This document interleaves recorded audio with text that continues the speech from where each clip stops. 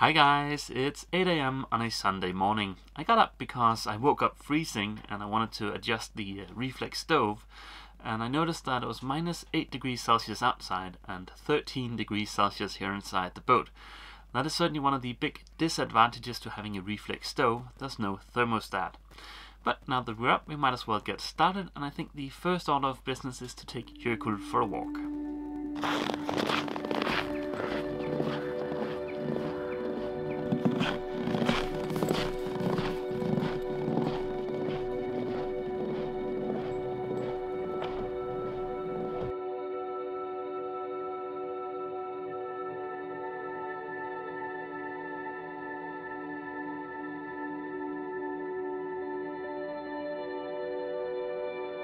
It's a beautiful morning. It's a cold but really beautiful morning. I don't know if you can see it behind me, but the marina has frozen and the ice looks to be about 3 or 4 inches thick.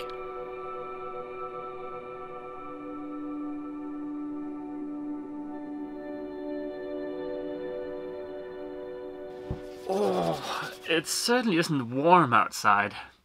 I think I might have mentioned in the beginning of this video that you can't get a thermostat for a reflex stove, and that's actually not true. When I purchased my stove, the option wasn't in their catalog, but I've seen it since then. The thing is, it requires a slightly different regulator than the one I've got on my stove, so that's why I don't have a thermostat on my reflex stove. I think that's something I might want to splurge on aboard my next boat though. Anyways, I want to show you a bunch of different stuff in this video, and first up is an update on the Froli Travel System. I'm sure most of you guys remember the Froli Sleep system I put in about 2 months back. I put in the Froli Sleep system because I was having some issues with moisture underneath my mattress, and also because I thought it might add a bit of extra comfort. So for the last 2 months I've been experimenting with different minor adjustments. For the first month or so after having put in the Froli Sleep system, I had no issues with moisture underneath the mattress. But then the outside temperature started dropping, which in turn made the bottom of my bunk colder, which increased the temperature difference between the hot air from the mattress and the cold bottom of the bunk, and I instantly started having issues with moisture underneath the mattress again. So I think what's happening is that the hot air from the mattress is condensating on the cold surface of the bottom of the bunk. But let me show you. As you can see, the bottom of my bunk here isn't exactly nice and toasty, and that makes sense because the hull underneath the V-berth isn't insulated. I don't think any amount of air circulation that I can feasibly create underneath the mattress is gonna solve that issue. So it seems to me the next logical step is to insulate the bottom of the bunk. Oh, and I just wanted to show you that I've put in a rubber sheet on top of the mattress here, and that's this layer right here. And this acts as a vapor barrier so that no moisture from my body gets into the mattress. And that helped a lot. It took care of the vast majority of the moisture underneath the mattress. But there is still some moisture there. So let's see what happens when we insulate the bottom of the bunk. To insulate the bottom of the bunk, of course it makes the most sense to place the insulation underneath the bottom of the bunk or on the hull even.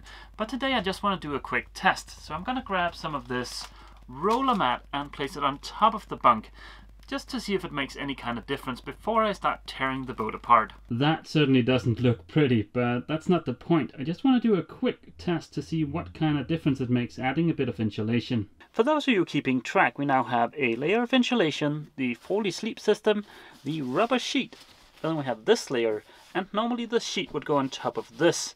But about a week ago I added this layer. This is a heated under blanket. As you saw, my bunk gets quite cold, and slipping in between the covers at night into something that's 4 or 5 degrees Celsius isn't really all that comfortable. I got this heated under blanket for 2 reasons. Firstly, it helps heat up the bunk, and in that regard it's kind of like my electric girlfriend, and I have started referring to it as my electric girlfriend.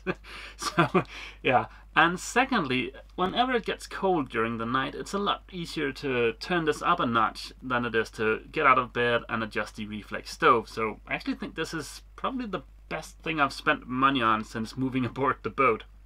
But let's get back to the Froli Sleep system. When I get back home from the Atlantic crossing, I'm going to shoot part 2 of the Froli Sleep system video. I like their product, although it didn't solve my issue with moisture underneath the mattress on its own. I only think that's fair considering how cold my bunk is.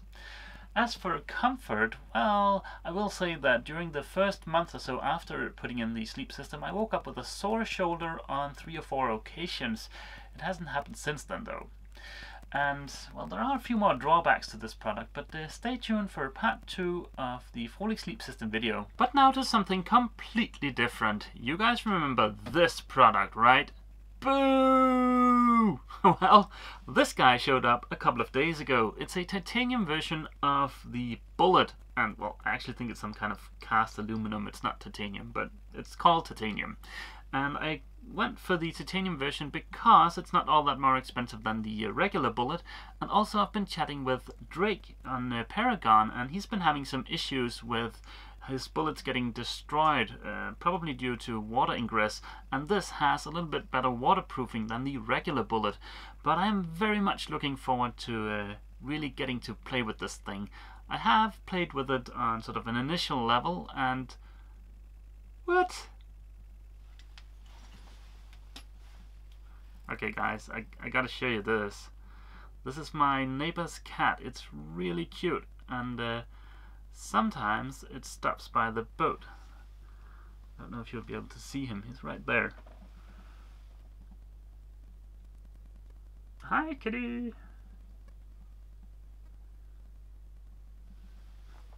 Oh, luckily Jökull hasn't seen him. But let's get back to the video here. So I'm really looking forward to getting to play with this device here, and I've done sort of an initial test, and it looks a lot better than the Groove did, both in regards to usability, but also in regards to the strength of the signal that you get and the throughput. So yay for the Bullet! Next up, I want to show you something I should have gotten a long time ago. It's this little guy, a carbon monoxide detector. It's a really, really good idea to have one of these aboard your boat, and especially here aboard my boat, considering that I'm using diesel to heat the boat. But let's take a look at this little guy and see what's inside the box.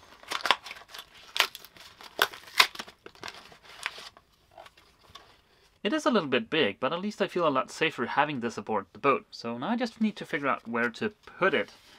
And ideally an alarm should be fitted in every room. Well, that's easy, I only have one room.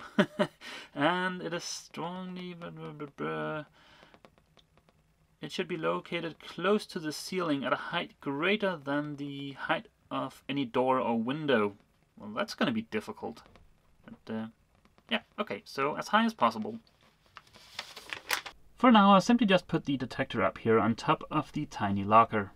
Okay guys, I know there was something else I wanted to show you or tell you in this video, but I can't for the life of me remember what it was, and it's not in my notes for this video. It'll have to wait till the next video. So yeah, that's gonna be it for this video guys. See you!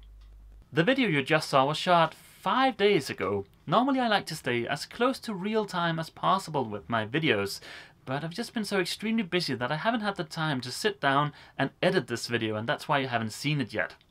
But in this case, that's actually a good thing, because 5 days after shooting the first part of this video, I remembered what it was I forgot to mention, and that's an update on the engine. The engine is ready to go back in the boat. All the gaskets have been replaced, and it should be good as new. A few weeks back, I was even out at the mechanics workshop painting it, so it looks beautiful.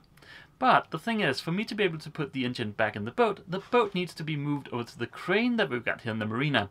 That's the same crane we used to step the mast a few months back. But seeing as the boat is frozen solid right now, I have serious doubts as to whether or not I can actually do that before leaving to cross the Atlantic. But hey, that doesn't matter. There's one more thing I want to mention, and that's a video I mentioned a few weeks back, I think. A video about some of the gear that I'll bring with me on the Atlantic crossing. And I'm gonna shoot that video next weekend, because there are a few more items I wanted to get my hands on before shooting the video, so stay tuned for that one. Okay guys, I want to sit down and edit this video so that I can publish it right now. So yeah, I guess that's it for this video. For real this time. See you! Jökull and I hope you've enjoyed this video. For more videos like it, click subscribe. please consider leaving a comment and a thumbs up. It really helps me a lot and I appreciate your support very much. If you're new to the channel, please check out the introduction playlist. If you want to watch every single video I've ever published, check out the playlist named All Videos. It contains every single video listed in chronological order.